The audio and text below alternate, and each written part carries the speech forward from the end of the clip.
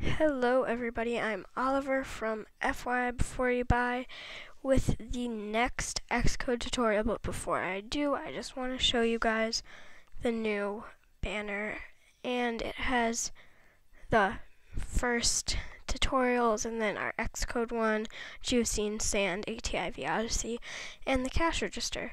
Okay, but let's get started with our tutorial, and today it is about timers. And so here's our objects tutorial, and straight into the trash with command back. See, this is what I told you. You should close it before you put it in the trash because it'll get messed up. Okay, let's open up Xcode, create a new project called timers.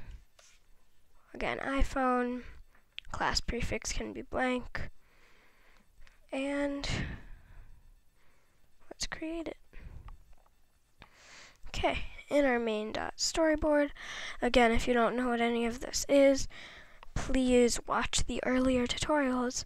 So iPhone, I'm going to change that to 4, just get that out of our way. And I'm going to start this tutorial with a little glimpse into the design.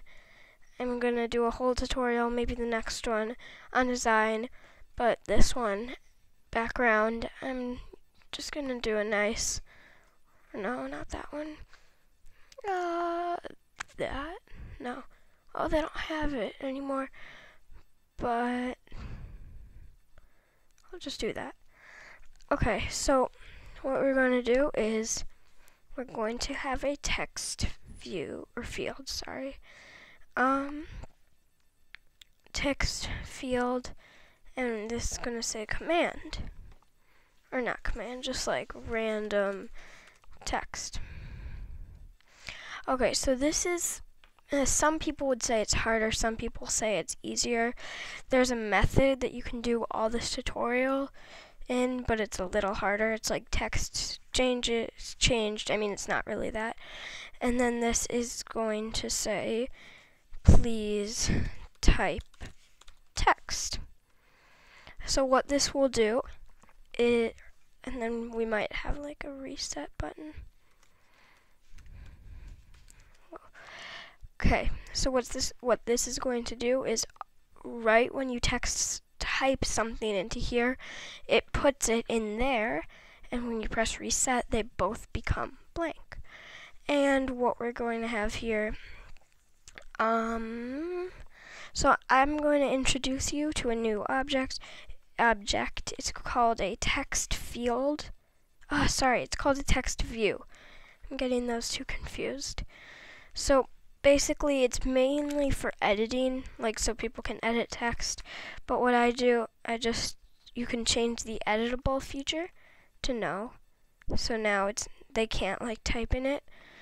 And I'm just going to put something like green, comma, and then I can do, green would be high,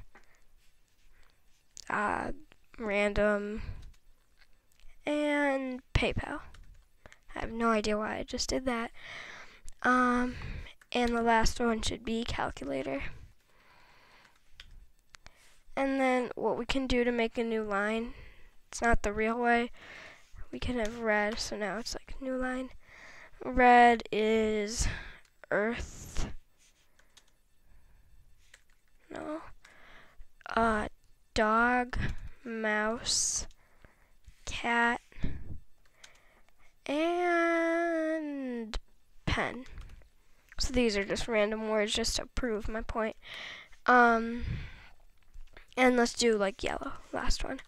So what it's also going to do is if it detects any of these words, no, actually yellow, that'll be too much.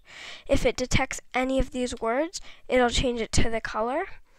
If it's not any of those words, then it will just be like black text in here, and it'll be the same color there. Okay, so let's get started in our assistant view controller. So changing this to .h, have our curly brackets, start with our IB outlet because So we actually don't need to define this because it's not being used, but IB outlet, and it's a UI text field, and let's just call it random text. And then IB outlet, UI label, and this is display text. And then we have a action, which is reset pressed. And then random text, display text. Okay, so what I'm just going to do is, so I don't have to keep going back and forth, I just copied that.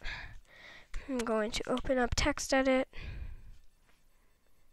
new document, and just put that in there,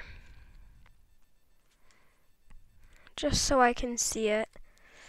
A lot of times I'll have to use TextEdit if I have like a bunch of the same kinds of buttons just with different names. I can use the replace feature, and it just helps.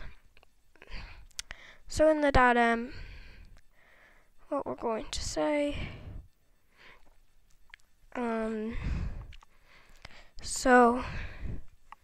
oh yes, we have to set up the NSTimer in here. NSTimer.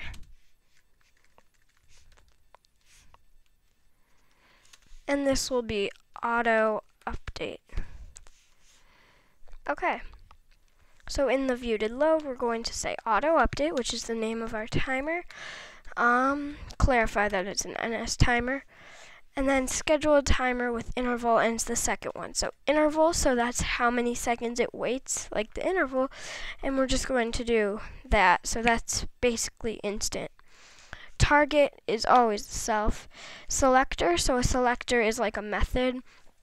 So I'm going to create a method called auto update called.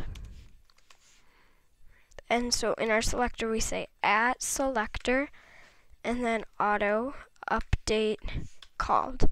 User info null, and we want it to repeat. Okay, so that'll make it work.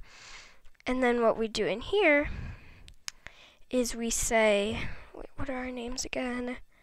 Okay, random text